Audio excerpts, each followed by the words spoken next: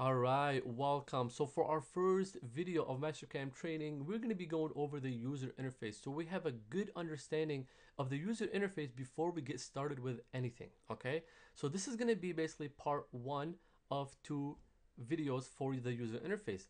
The first video right here, I'll be going over the interface as if you are new to MasterCam. In the second video, I'll be going over the user interface as if you are a returning user and basically going over the differences between version X9 and beyond that, before that basically, to the new version of MasterCam and what those differences are. So let's go ahead and get started. So first and foremost, this area right here is called your graphical area.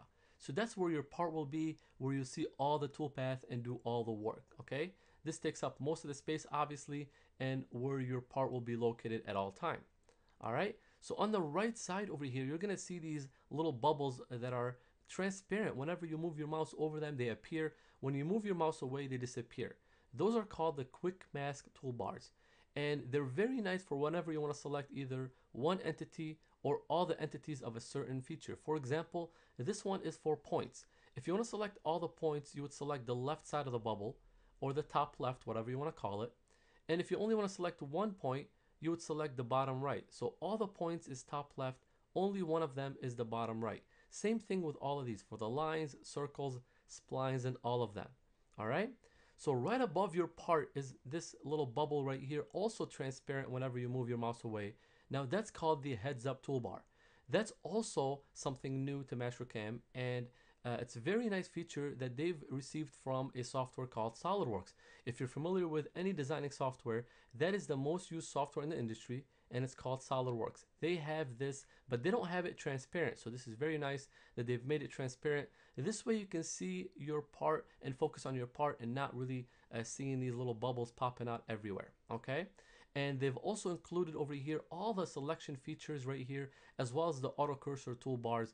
And then we'll learn how to use those later on, but they're very nice because they allow you to really select a feature that you're trying to select over here and then come back to the part and select it. So it's a very small distance between these two over here, and that's why they've made it here and removed it from the menu bar. Now talking about the menu over here, let's go up top and see what this is. So this is actually also new to MasterCam, and this is the menu with sub menus. Now this is called the ribbon bar altogether. This is something that MasterCam have gotten from software called Microsoft. Obviously everybody almost is familiar with that. And if you have opened up any version of Office, which is 2010 and beyond, you will notice that this is very similar. For every menu button, you're going to see this ribbon bar pop up to the bottom of that, okay? And we start from the left side, for example. For home, you have all the regular features for copy paste, for example. Now here's some attributes where you can switch your line colors, even your surface solid colors and geometry colors.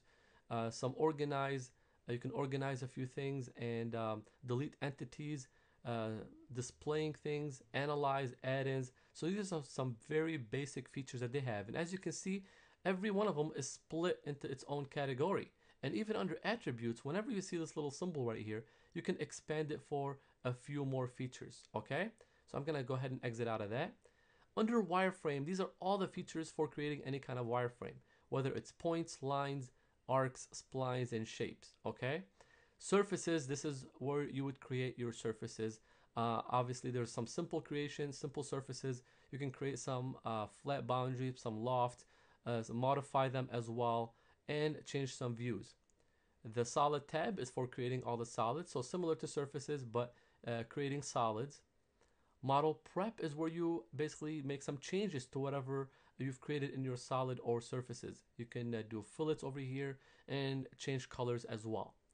Under drafting, this is where you can change a lot of drafting. For example, you can do a lot of dimensioning, ordinates, annotations to your drawings, regeneration, and you can modify as well. Transform, this is where you can transform a lot of your a lot of your geometry. For example, when I created the geometry for this, I transformed it all the way to the bottom of the surface right here to create another one all the way to the bottom, so I'm not creating the same thing at the bottom. So a lot of these things I will learn how to use them later on, but you basically take a geometry and you either rotate it around, creating a bunch of them all the way around in a circle like I've done all around over here. or you can mirror a geometry. You can offset, for example, as well. Machine. So this is where you come to select your machine and start creating your toolpath. You would come over here first. This is one of your first steps that you do, and select whether it's a mill that you're using, a lathe, mill turn, wire, router, and design. Now, obviously, mill, this category includes the 3D mill and the multi-axis, okay? And from there, you can create a job setup. You can create a machine definition as well, create your simulator. If you expand that as well, there's more options for that. Okay, for the setup sheet, we'll have a video on that as well. Machine simulation as well, and we'll learn how to use that. Probably not in this video in detail, but I will be going over the machine simulation on this DVD briefly so you guys know how to navigate that as well. All right, so for the view, this is where you can control most of your views. You can switch from the top view, right view, front, isometric. You can zoom in and unzoom. You can move to a wireframe or shaded if you want to change it. You can even have metallic, plastic, or glossy colors. All right, and a few more features all under the view tab. And last but not least is the toolpath. So this is where all your toolpaths are located.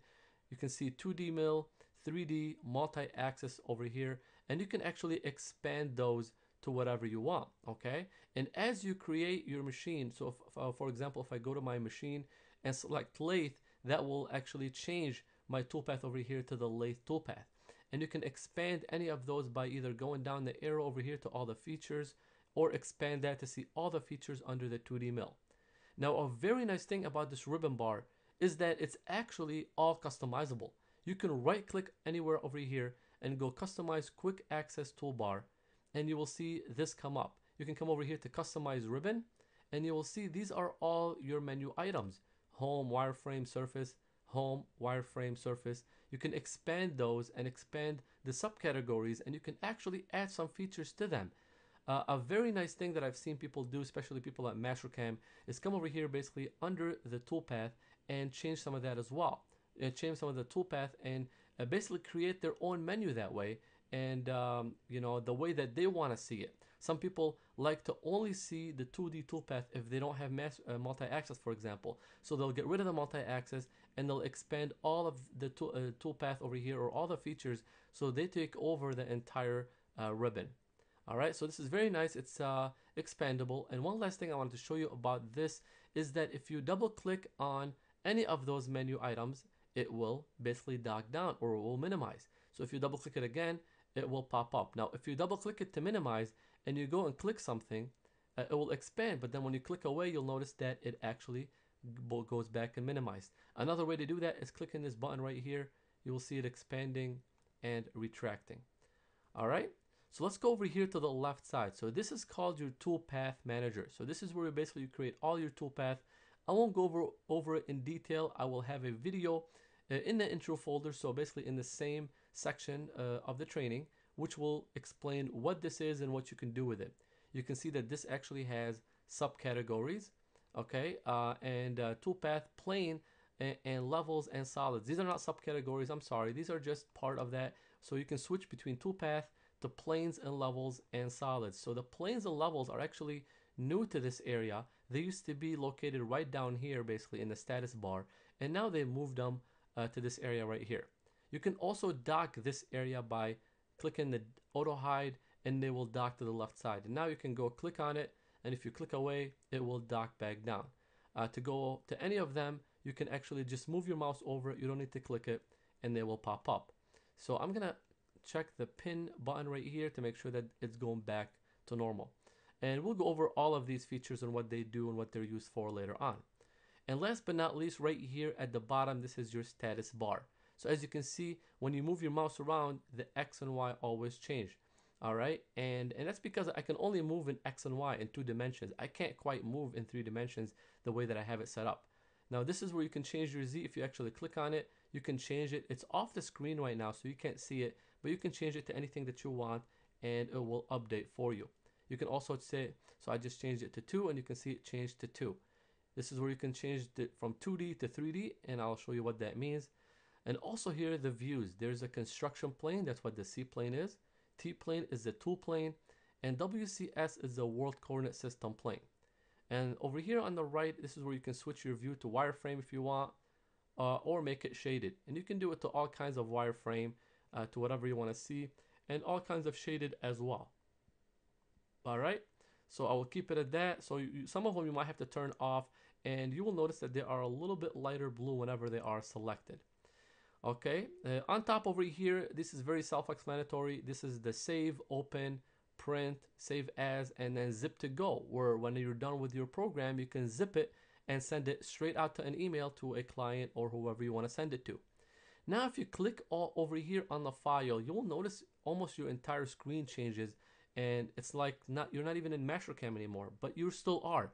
Now, they've gotten that from Microsoft Office as well. This is what they call a backstage menu. So this is a menu basically in the backstage, and you do the same things over here. You can open up a new document, open up a new one, create a new one, open up a brand new one or an old one. I'm sorry. You can save as, zip to go. You can convert files from here, print, and this is where your configuration is. So if you are coming back a returning user, this is how you get to the configuration menu from now on. So if you click on that, it'll go and open up the configuration back in MasterCam. Okay, so as you can see, to go back from here to your MasterCam, all you have to do is click on the back button right here, and it will also return back. So this is a quick overview of the menu, what everything is called in the menu. So in the next video, like I said, we'll go over the menu as if you are a returning user, so you can see the differences, and we'll go back and forth between MasterCam X9 and MasterCam 2017 so we can compare the differences in between the two.